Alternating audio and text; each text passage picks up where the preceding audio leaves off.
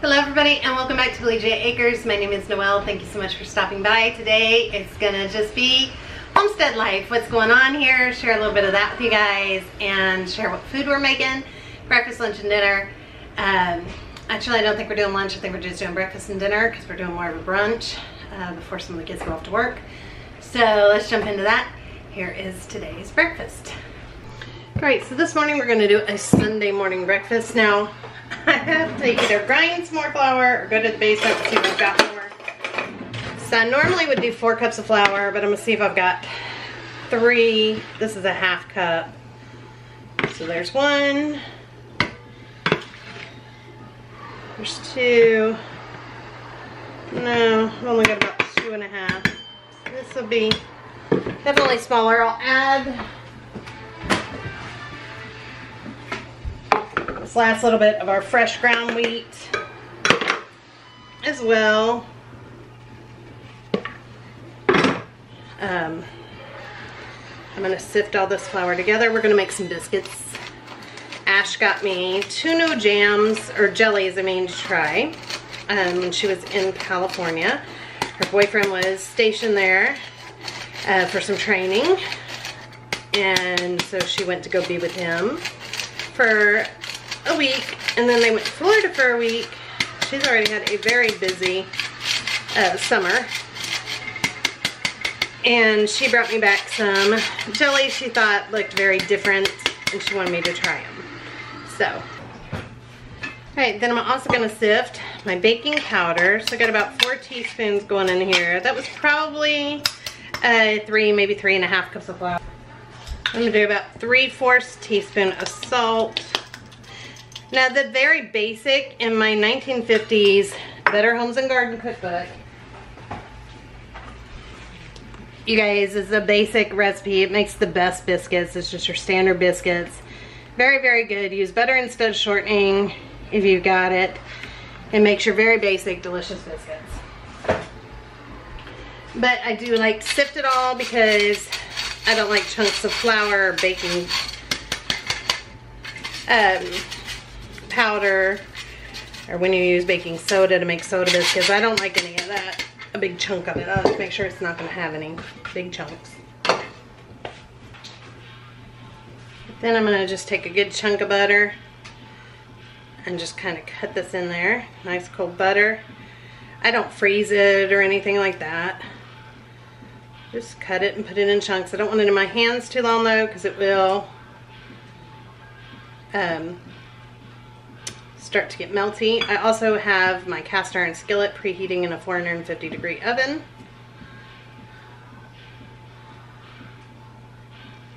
I like a lot of butter in ours. Lard is very good in biscuits. A lot of times I'll use lard and butter mixed. I'm just crumbling up the butter in here now.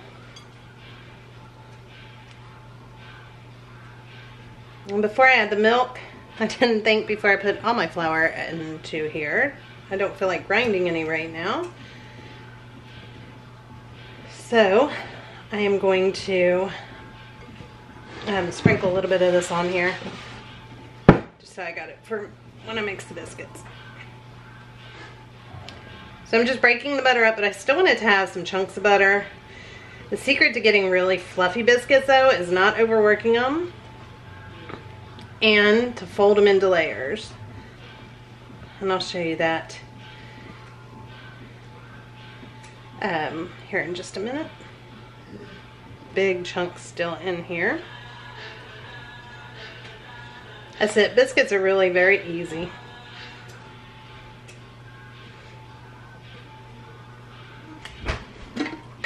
And I'm going to add some milk. Just stir it in a little bit with this knife I've got.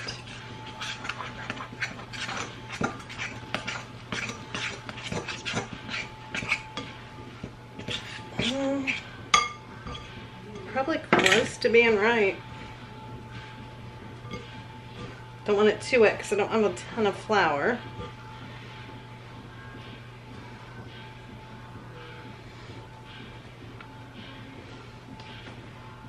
And just tiny drop more milk.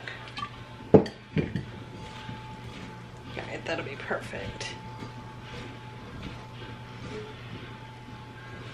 All right, I'm gonna turn this out to our floured surface.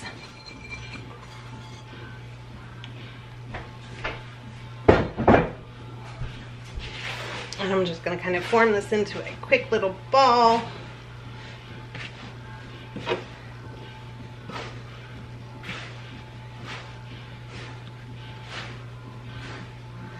Actually, still be a hair bit dry.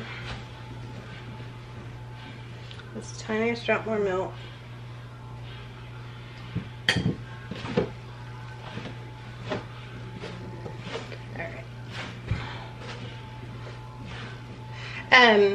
If you want the actual recipe, I'll try and link that down below for you guys if I remember. I'm really bad about remembering to do that. Okay, and get my rolling pin. Normally you would flour your rolling pin as well. Hopefully we don't stick really bad. And then just fold it like this, kind of just roll it up. Spread your little bit of flour, whatever you got left here. I'm going to do it about 3 or 4 times, alternating the ways in which I do it. You see chunks of butter. That's a wonderful thing. You want chunks of butter.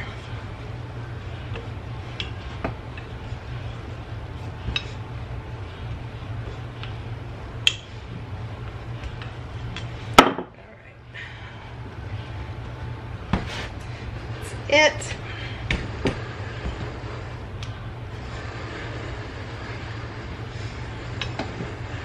So now I'm just going to cut the biscuits out.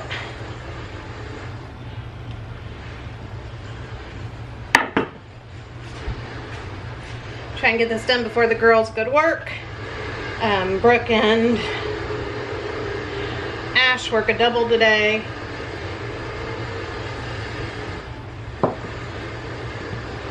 Turn it down a little.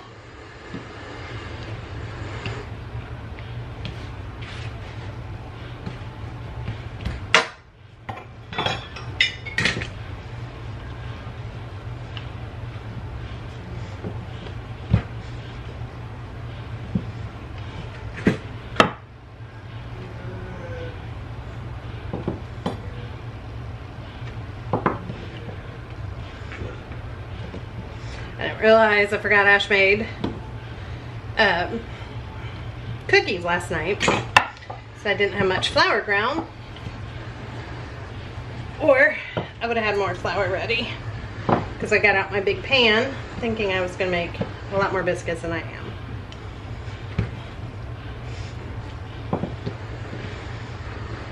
And then we'll just have one tiny little biscuit.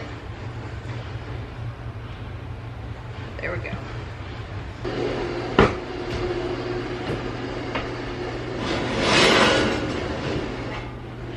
Very hot cast iron. I like to bump it down to 425 for my biscuits. Throw in a chunk of butter. The more butter, the better is how I feel with biscuits.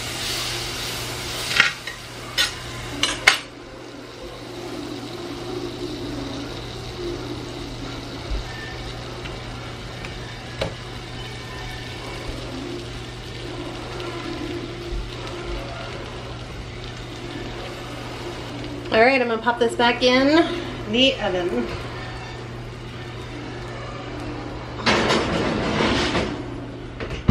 Alright, I'm going to end up having to grind some flour anyway because I need it to make gravy.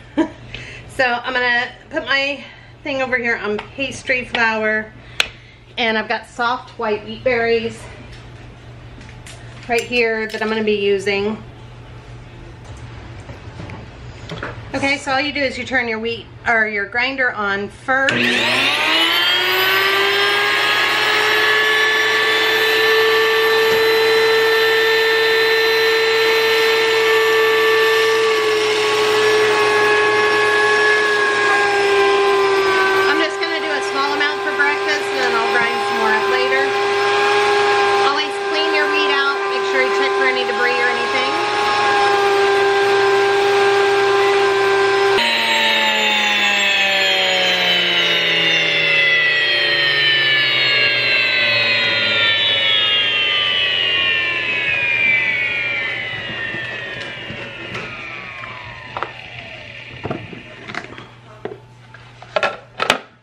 then I have flour ready to go. Now I get the big bag of soft wheat. White wheat is $30 from Azure Standard for a 50-pound bag, which gives you 50 pounds flour. Or you can do what I do, which is usually get it when it's on sale and stock up, and you can get it even cheaper.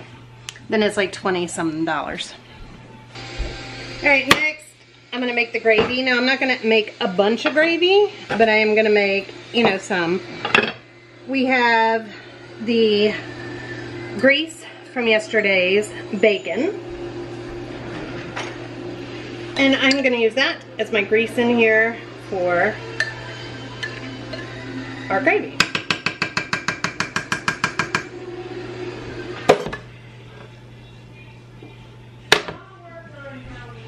Okay, and then I'm gonna put in some of that flour.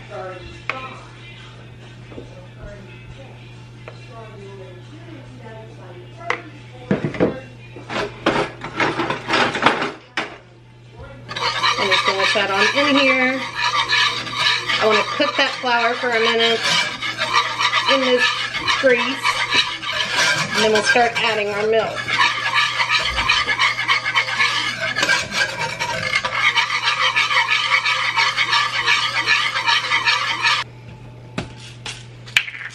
And pepper.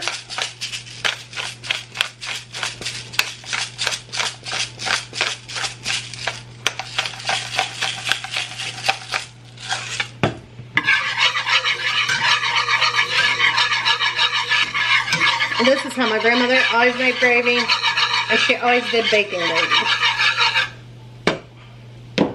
And I'm just gonna let that cook for just a few minutes. Check on our biscuits, which are looking gorgeous.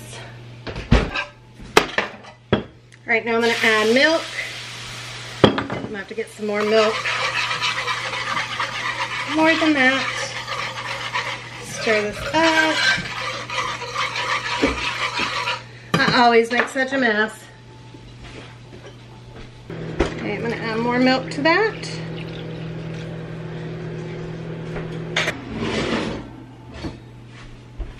All right. Biscuits are done. Push that down. I'm gonna top that with some melted butter. Good buttery biscuits.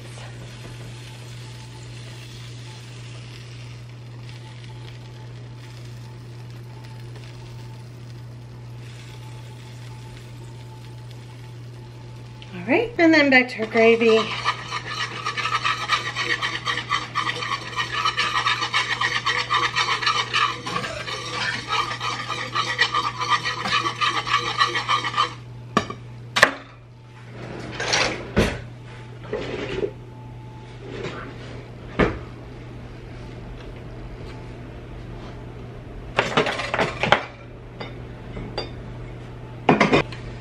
Just turn this heat down a little bit. Stir this gravy. I'm adding a little bit more salt.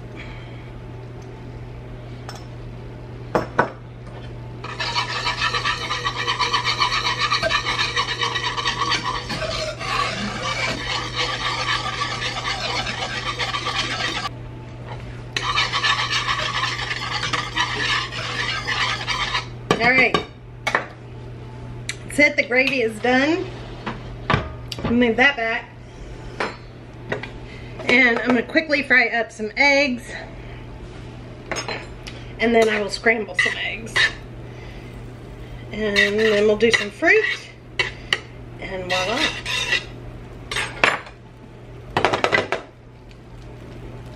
I like fried eggs with biscuits and gravy. I think Brooke does too.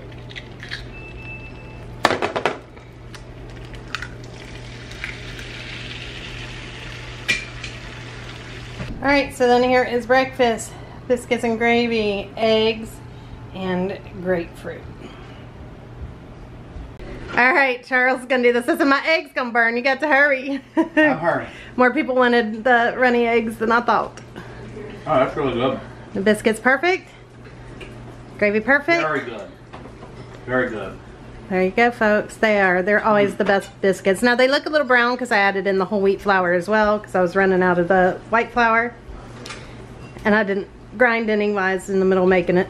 It works for me. But I still ended up having to get out the grinder and grind. It works. All right, we're gonna go eat. I almost forgot to show the two jams, or jellies I mean, that Ash had brought me back. A raspberry jalapeno jelly and a mango butter.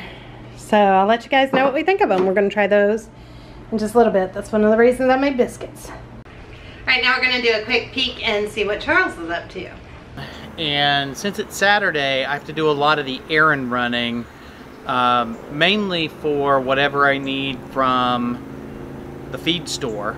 They're not open on Sundays. They're only open till 3 on Saturdays. So I ran that, but I might take a minute just to show you what a semi-average homesteader haul actually looks like. So you have to ignore the messy barn, but over here I got 6 bags of the pine shavings. Now these large pine shavings should be enough to do, probably since it's summer I won't go as deep in the coop, so probably 3 will go in the coop. 3/4 to 1 will go in the mobile coop where I've got the dual purpose birds, and then back for these ones that are back in the barn stall brooder coop right now. These guys right here are posts that I picked up about $1.99 a piece from Tractor Supply, and I've been running some electric fence line just kind of like from one, you know, pig run to the other or to the cows, and so I'm going to run the above ground electric fence line through those. Over here, that is a 50-pound bag of Timothy hay, and that is for the 2 rabbits we keep indoors. We do keep those rabbits indoors, or we keep the rabbits in general, not just because they're nice pets and the kids really like them, but we do use all of the manure in with the tomato plants, pepper plants, things like that when I transplant them. So that is definitely kind of dual purpose for us in having the rabbits. I did need to get some more poultry grit, so I stocked up on that. And then I got this little bag of hen treats. It's vegetables and worms, just because, you know, the chickens are locked up. They're not out free ranging, so I thought I'd give them a nice little treat. Also, pelletized bedding. This pelletized bedding works really well for the rabbits. Doesn't take up much space before, and, you know, it's great. So kids really like it. From the feed store, Kalmbach is the brand I've been using, 16% protein, and I did get 8 bags of that, so about 400 pounds of chicken feed, and I used their pork producer as well. As you can see, they kind of bag this themselves and make it all on their own, but that is about another 400 pounds of pork producer. So looks like I still have 3 bags of the pork producer, but in the last 2 weeks or so we went through 5 bags of the Kalmbach chicken feed, so that's why I got 8 this time, and I'll probably have to go in another couple of weeks to stock up again. And I will say, I do find it somewhat funny though, because as I'm paying for the price of the feed and realizing, okay, hey, I'm dropping $230 for all of this feed for the animals, it sounds like it's kind of expensive. But then on my drive back, I was thinking, you know what? When was the last time you went to the grocery store and bought 800 pounds worth of food for yourself for $230? I don't think that can happen. So, you know, that kind of perspective, I'm not really worried about the cost of the feed per se, especially considering there is a return on investment for pretty much everything we do. All right, so we finally got some rain, much needed rain. So we need to go move the animals while we still can. So I'm gonna film for you guys. We gotta get the animals moved, and then we're gonna make some dinner. Here's my helper. I'm recording you, yeah. Thank you for helping. He's carrying that. So we have a random little row of corn here. Of course, nothing will come of it because it's a single row, but we are moving cows first. So they're coming way back here to the back. Well, almost to the back. I think they can still go another paddock or 2 back, but we're gonna go move cows. Theo's my little helper, and Kate and Charles. On the top right. They are ready to be moved.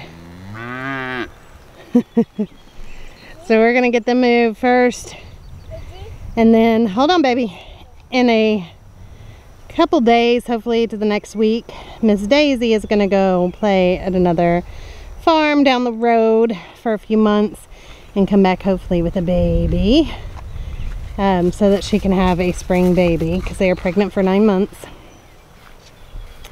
And they keep them for about 2 months when you send them off to go to another farm. All right, so we're taking these posts out? Yeah, 3 sides.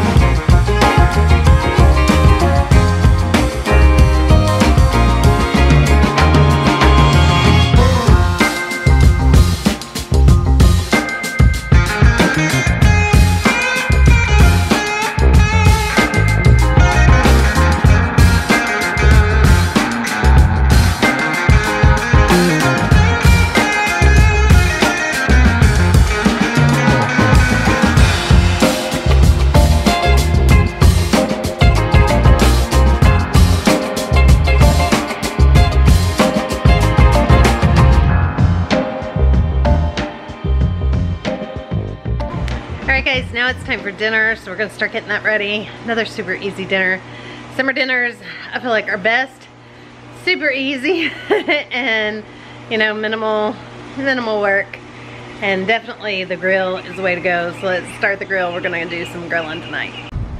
Okay, so I've got the chicken here. I'm gonna put that on the grill, and I just use this Kinder's Japanese barbecue and bourbon peach, and I just did a mix of that, keeping it super simple. And we don't really have anywhere fancy to sit. Normally we'd sit outside on a day like this. Sorry about that. But we have plants everywhere because we're still getting them in the ground. There's still starts everywhere.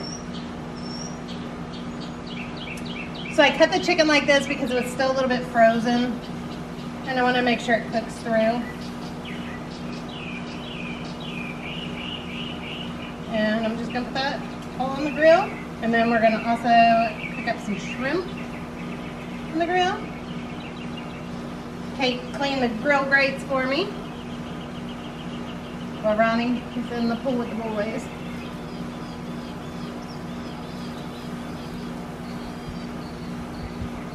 Okay, next I'm going to be putting on the shrimp after this last bit of chicken is done. And for that, I just use this Cuban blend for the shrimp.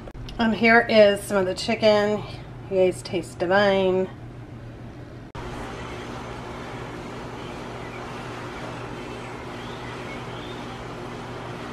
Alright, so here is our very, very simple dinner tonight. And then I'm going to make some ice cream after we're done doing the animals. Sorry, I know I showed you guys that kind of out of order because the plan was to do the animals and it started raining. And then it became time for dinner. So we're very grateful for the rain. We got some rice, some corn on the cob. That's the end of the corn on the cob we have. There are a bunch of cookies back there. I had the veggies. I cut up a pineapple and our chicken and our shrimp. Alright, so like here's Charles's plate. I'm gonna have him come be a taste tester for you guys of the chicken and the shrimp. And ignore the pig bucket. And we're just doing paper plates tonight because I don't feel like doing all the dishes. As you can see, my kitchen is not full of dishes right now, just a couple dishes. And I'm gonna try and keep it that way tonight. And I almost forgot sweet tea and lemonade that I made this morning. I didn't show it again because I just showed you guys a couple videos ago. Alright, go. Try it. Can I go? I know you're hungry. You go for the shrimp first. They do still have the tail on them, so watch. Some of them do. Oh, It's got a little kick. Yeah, it does. It's that Cuban. The boy is good in it. Woo, it's got a little kick. I put out the lemonade. You didn't need a cup.